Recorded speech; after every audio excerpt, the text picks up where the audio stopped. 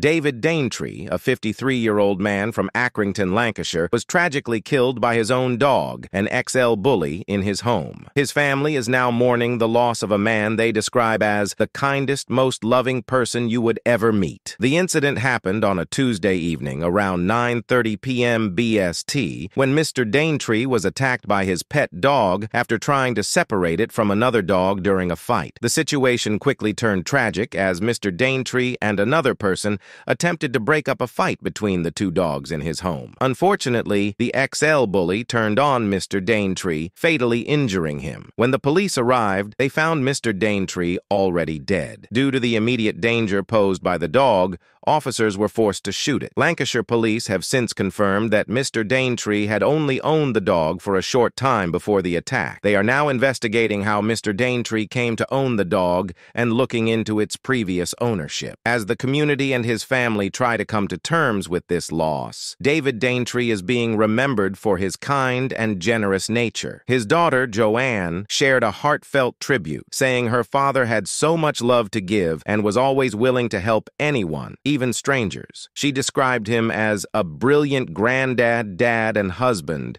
who will be deeply missed by many. Joanne's tribute also touched on the challenges her father faced in life. After the loss of his partner, Shazza, in 2021, Mr. Daintree struggled but was starting to rebuild his life. Joanne expressed comfort in the thought that her father and Shazza are now reunited, adding, "Rest in peace, Daddy Dave." David Daintree's life had its share of difficulties. According to his family, he had gone through dark, hard times, but was determined to turn his life around. After losing Shazza, whom he deeply loved, Mr. Daintree began working hard to move forward, showing signs of getting back to his old self. The death of David Daintree has left the local community in shock. Neighbors and friends are struggling to process the sudden and violent nature of his passing. The incident has also sparked renewed conversations about the safety of owning certain breeds of dogs, like the XL bully, which are known for their strength and sometimes unpredictability. As Mr. Daintree's family and friends mourn his loss, this tragic event serves as a reminder of the responsibilities that come with owning a pet, especially breeds that require special handling and training. David Daintree's life may have been tragically cut short, but the love and kindness he showed to others will live on in the memories of those who knew him.